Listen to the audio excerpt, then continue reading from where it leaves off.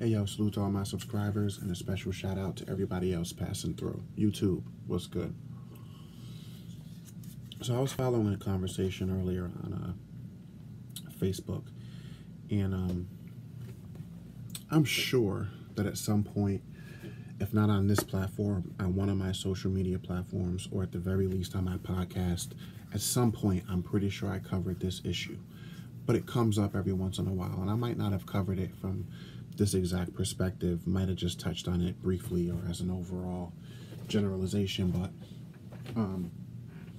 I definitely felt like when after following this conversation, I'm trying to, with this platform, as I bring different social issues, different interactions that I witness, that I observe, or even experience myself with, people throughout my day that I bring to this platform. I kind of want to start trying to bring issues to this platform, from different angles, because I understand that there are people who have different experiences, and usually a person's perspective is based on not the overall issue, but their experience as it pertains to that issue. And I understand that. I get that. So this conversation this woman was having with, well, not really a conversation, she posted that she was having a discussion with some people off social media. And there were some guys who were talking about how the child support system, the structure of it, is geared unfairly toward men. And her comment was, that for men, fathers who feel that way, that they're stupid and that the issue is with them and all these different things, basically insinuating, like most people do, that if you feel that way, it's because you're a deadbeat and you don't want to support your children. And in the comments, a lot of the men who I saw commenting were basically like, well, that's not always the case, because I'm a good father and I'm this and I'm that and I have to pay this or whatever. And these were the testimonials that I was coming across, typically is what I see. And as I'm going back and forth and looking at the comments and the different things that were being said, question came to my mind: how is the child support system geared fairly toward men? How is it? How is it not? How is it not unfair? Because most people have a negative connotation, apply a negative connotation to child support anyway.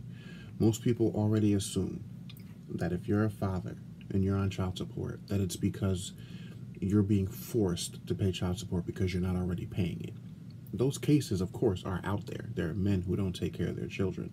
And then there are also women who don't take care of their children. So, the argument can go both ways. But it's not always the case that if you're a father on child support, that it's because the court's forcing you because you're not doing it on your own. Child support wasn't created to be a man thing. Child support is anytime two parents cannot reconcile a relationship, whatever that relationship is, whether it's a marriage, whether it's just a living situation or just a dating situation or what have you.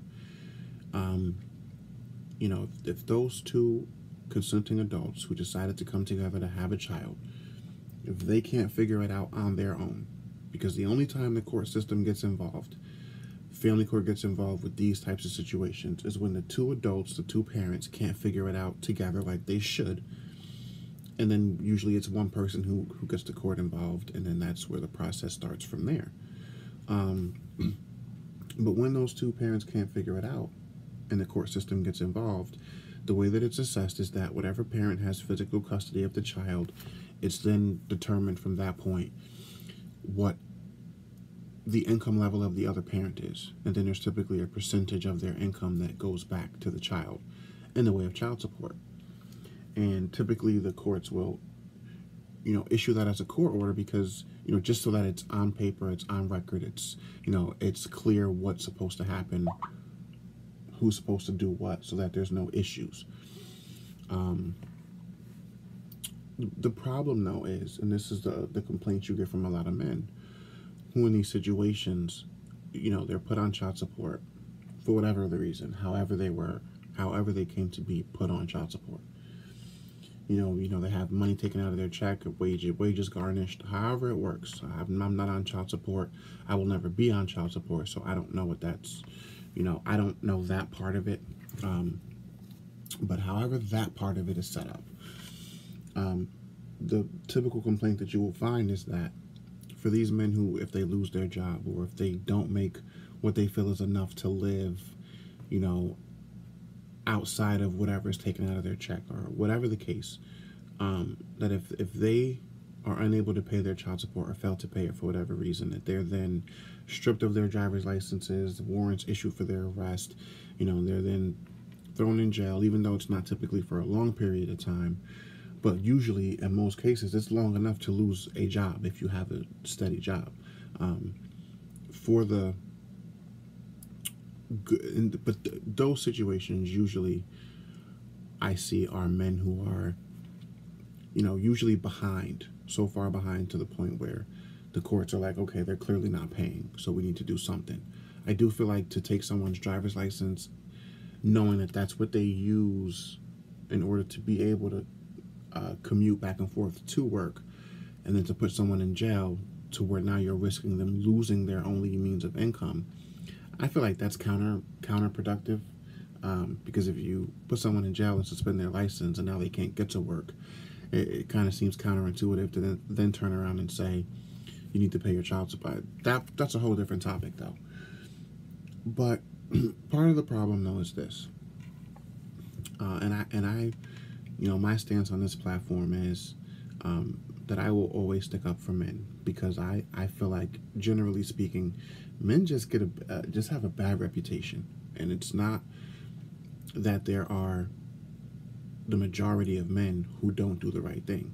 I think that we live in a day and age where there's so many feminist movements, there's so many support for women from other women who, you know, are there to help keep each other strong and support each other, and rightfully so. But I just feel like men don't have that. Men don't have that, you know, men don't typically come to the aid of other men in most situations. We kind of look at life as like a free-for-all and it's everyone for themselves kind of thing. And that's a man thing. It's ego, it's pride, it's a whole lot of different things. But me, I take the approach that, you know, a lot of men out here are getting a bad reputation, you know, a bad rap, just because of the few men who are not doing the right thing. And so I usually try to approach these situations from the standpoint of playing devil's advocate. Because, you know, a lot of these situations, first of all, my belief, my attitude is for two consenting adults to come together and have a child. Whatever your relationship is, whether your relationship was a healthy relationship, whether that relationship was, you know, rocky or turned rocky, or, you know, at some point realized that that relationship with that other person wasn't going to work out, as two consenting adults, as two responsible adults, which is what we should all be as adults, then you need to figure out, past the relationship, past the personal issues, how are we going to co-parent and take care of this child or these children? Because that should never be an issue for the courts. As far as I'm concerned, the court system should never be involved with the family unit, with, you know, parents and how they take care of their kids and how they don't, and how they support their kids and how they don't. That should be the sole responsibility of those parents. Now, granted, the court is going to be a backup and say, okay, you know, if you two parents cannot figure it out, then we'll, you know, mediate or be there to, you know, kind of do what's fair, and that's understandable. But the first responsibility should be put on those two adults, should be put on those two parents. And then once that part is done and the court does need to get involved, there should be other things put into place. It shouldn't just be the only onus put on the fathers in those cases where, you know, it's the father who doesn't have physical custody, and so they're ordered to pay child support. Whatever percentage, whatever is the income level, however the court deems that situation. But then there's no regulation, or there's no monitoring of those finances, because in a lot of cases you have men who take care of their children even after the relationship ends. They're still doing the things that they would have ordinarily done to contribute. And then you have bitter women who will volley to the courts for child support because they want an excess, or they want for them, not just the children, or they're bitter because that man is no longer in a relationship. You see a lot of that going on out here. And any woman who wants to pretend that that's not the case, that that doesn't exist, I think is not being honest, 100%. So you have these men who complain about how they pay their child support, they do it on time, they do what they're supposed to, they even go above and beyond, and then they go to, because they're just being a parent, and then they're being dragged into court by these women who claim they're not doing this, they're not doing that. Because I'll be real, when you approach court, it's about what you can prove, and you got to have receipts for everything, you got to have documentation for everything. But as a parent, as a father, if I'm going to provide for my kids, I'm just going to provide for my kids. It's because they need to be provided for. It's because they need something, and it's my responsibility as their father to do it. I'm not thinking, oh, let me save this receipt, or let me save that. I'm just doing for my kids as I normally would in the relationship. Just because the relationship stops, I shouldn't then have to think, damn, I better save every receipt now and every... But that's what it turns into, because the court system will take the word of the woman and force the father to prove. And that's one of the aspects of this whole situation, this whole system, that I feel like is unfair. Not only that, there are so many things in place to make sure that the father pays their child support. There's wage garnishments, where that money is being taken right out of the father's paycheck.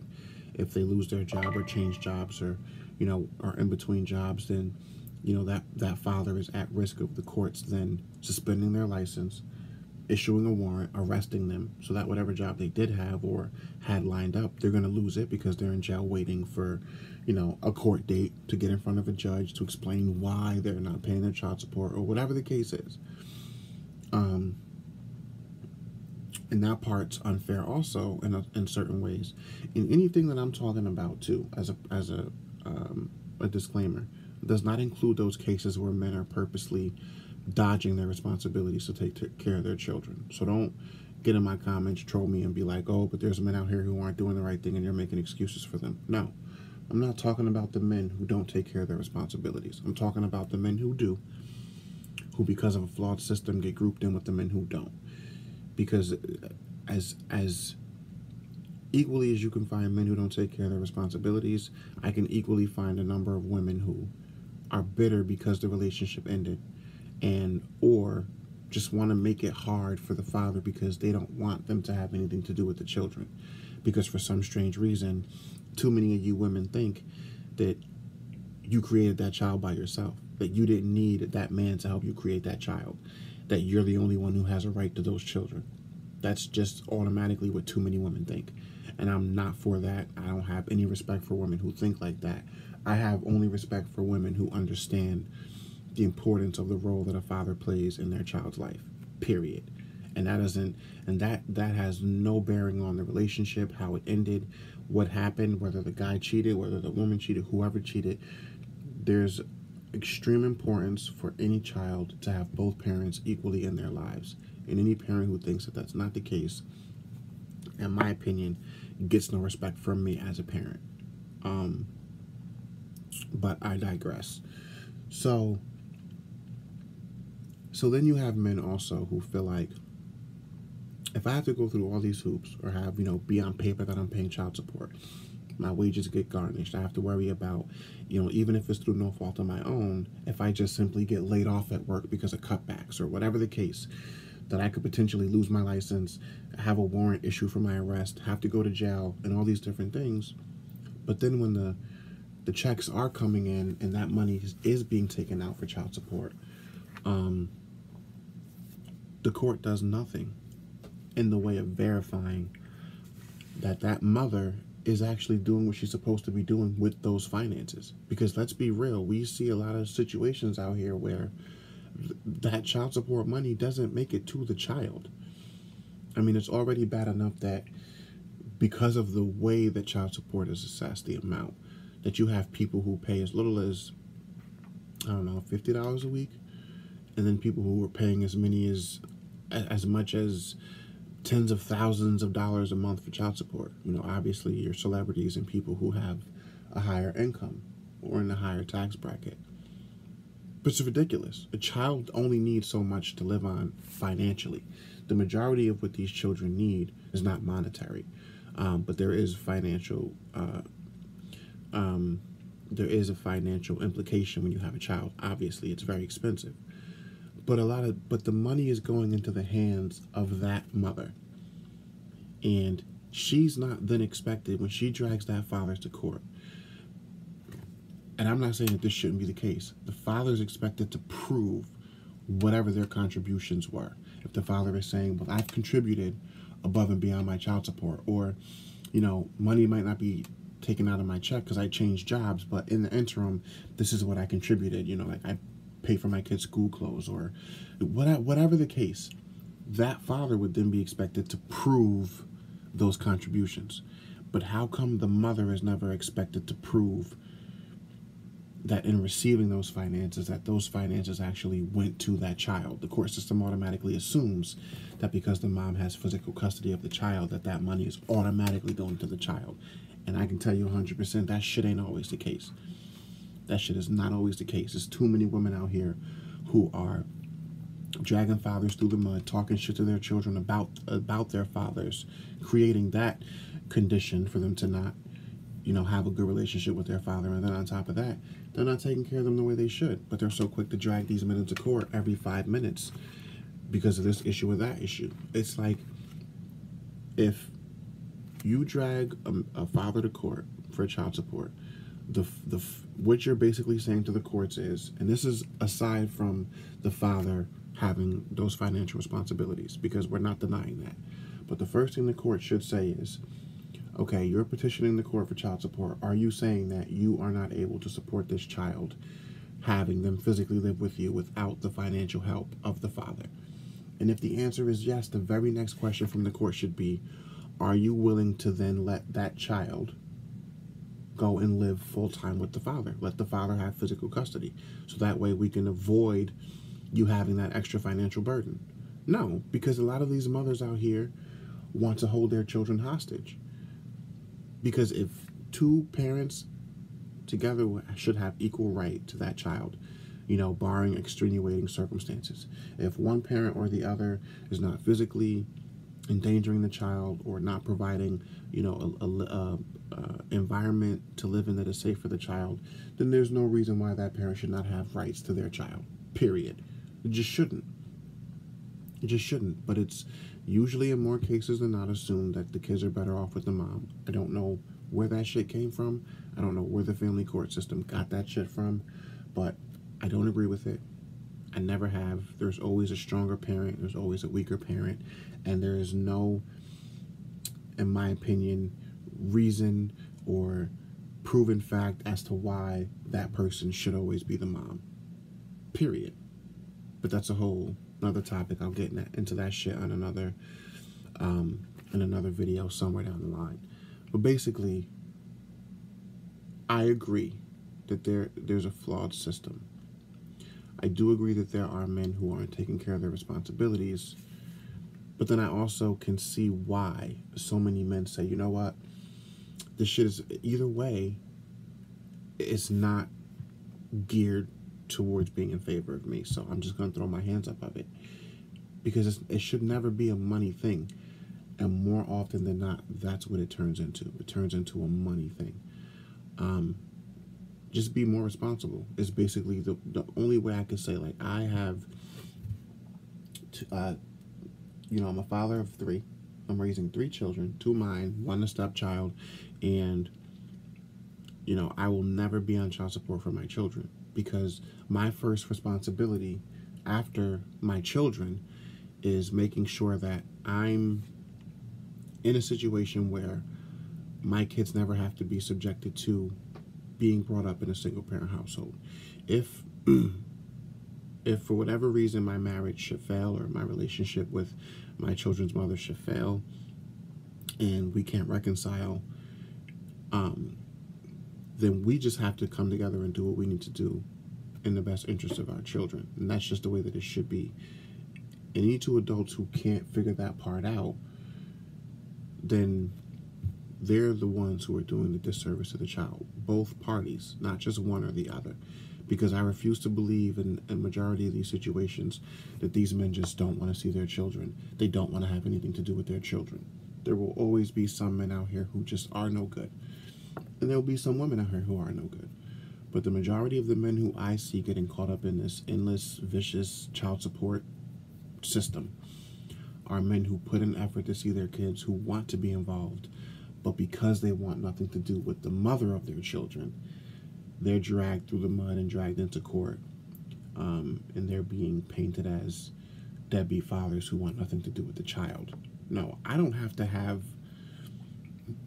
any desire to have anything to do with you. Doesn't mean I want nothing to do with my child. And I'm just speaking hypothetically. Just because a man doesn't want anything to do with the mom doesn't mean that he doesn't want anything to do with the child. But a lot of these women will hold that shit that against whatever man or father of their kids that they're dealing with.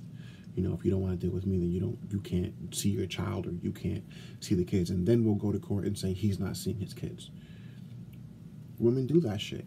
And in my opinion, until the court system stops giving a way out for these women and making it so easy for them to file these claims, and drag these men through the mud, until the court system realizes what's really going on out here, and really put something into place that equally benefits both parents and the children, we're going to keep seeing more of the same. Y'all know me, man. I troll social media. I come across posts like this. I bring it to my platform for further processing, so y'all can let me know if I'm crazy or if there's something really going on here that we need to discuss. I don't pretend to know everything. I just know what I know, and I'll see y'all in the next one. But let me know what y'all think about this one. Peace and love.